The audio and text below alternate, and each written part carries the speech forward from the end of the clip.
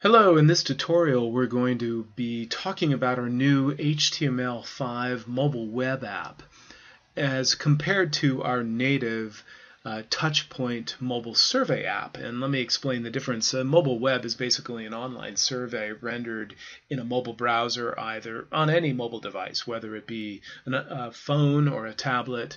Currently we're supporting iOS, which is Apple devices, as well as Android devices. Next will be BlackBerry, as well as Windows Phone, etc. And on the other native app side, we have our Touchpoint mobile survey app, which is also compatible with iOS and Android devices. And that, of course, is designed to run on the device as a native app that you download, install, and run. And that has certain advantages: robust API capabilities, rich features, offline capabilities. Some of the distinctions between an online survey solution versus a native app that has offline survey capabilities as well as online real-time capabilities. Okay, enough said. Why don't we jump in here? I'm in the Survey Manager in Ohm test account, and I've created a few surveys. One is for a mobile phone, which is running our native app. And jumping down two below, I've created an online survey, which when viewed on a mobile device will be rendered in our new rich API, which is a HTML5 solution. And so I'm going to bring up our my iPhone, which is running right now our native Touchpoint mobile survey app, which, like I say, is native app downloaded from the App Store. It's an application running on my iPhone. It has online, offline, real-time capabilities, very rich feature set, and I can go ahead and use my finger. Here I'm actually using my iPhone in my hand. This is an emulation in real time of my iPhone, and I can go ahead and take the survey. And right after I do this, I'm going to go to my mobile browser on my iPhone and take the same survey, and here is a choose all that apply question and a ranking question where I can drag and rearrange the ordering, different question types.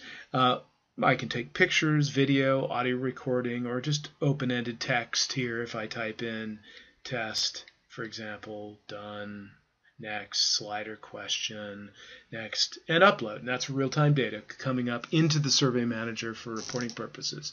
Okay, so why don't I click now to my mobile browser. I'm clicking Safari, and here's the same survey as you'll see here, Opinionmeter.com. This is the URL field where you can type in any browser, any URL into any browser, and it's the same survey now, except it's running as an online survey optimized for a mobile web browser using the latest HTML5 capabilities. And this can also track GPS coordinates. It will know where the device is when the survey is taken, and we'll be adding in phase 2 the ability to control the camera and some offline capabilities. But offline will never be the same as a truly native app, as well as certain APIs and rich feature functionality. But let me show you how we've kept the same user interface for our mobile web solution. So I'm going to click Start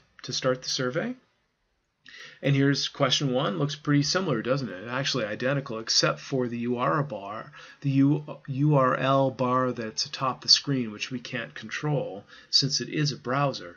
That's the only difference. So I'm going to click through, select some responses to these questions. I'm a male, I'm white, so let's go down to white. And I have postgraduate education, and I'm interested in healthcare and software development. Choose all of the apply question. And let's, just like we did before, we have a ranking question, we have an open-ended question. Let's type in test, done, next, ranking slider question, and submit. And there's my data in real time because my phone is online. Now, if it was offline, therein lies one of the major differences between an online or mobile web solution and an actual native app that's installed on my device that can record data whether I have internet connectivity or not.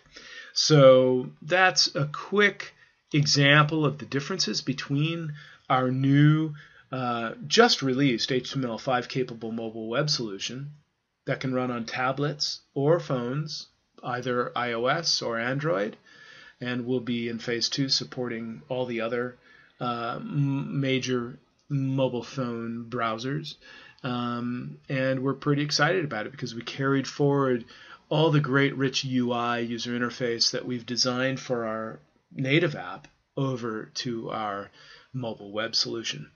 Great. That concludes the quick tutorial. Appreciate your time. Thank you.